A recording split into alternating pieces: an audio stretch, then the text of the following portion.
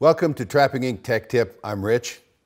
Probably one of the more popular episodes we've done was we affectionately called Pizza Money, and it was about the ermine, the white weasel, and how we prefer to catch them. And it really wasn't, I don't know so much about the weasel, but it was how we did it. We took and used simply a rat trap, and we built it inside a box, okay?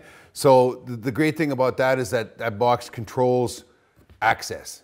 The weasel can only go in this way. He can't go in from the sides or anything else. He's going to go in this way.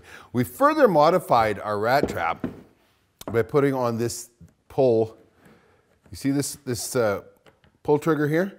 So what happens is when you're set, this goes over top of, holds your spring in place, and you have your bait stabbed on this. The weasel pulls on it.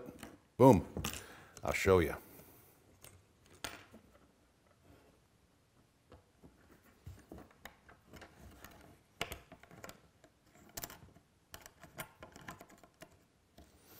It's really difficult trying to do stuff and show what you're doing at the same time because your big hands get in the way. Okay, so it's like that. We got our bait stuck on our spike here. This is inside here. There's only one way the weasel can get into it. He's got to go in like this, right? So he goes in there, he grabs a hold of the bait, and as he pulls, there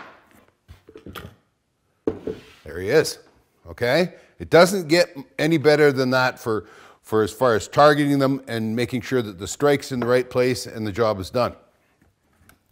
One thing that has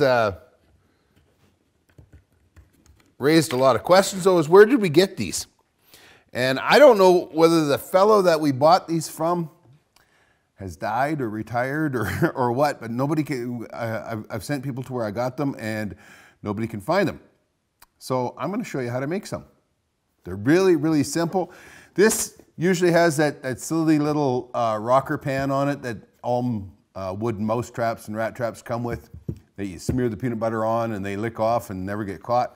So all you do is you pull that off, and then I'll show you how we build this and how we install it. I don't have any plastic, so I'm going to make it out of wood. But I got to make it so that the grain on my wood is not weak. Okay, so I want to have my grain running in this direction here. I've got this is some birch that I have left over from stuff that I cut with the sawmill. Let's get at it.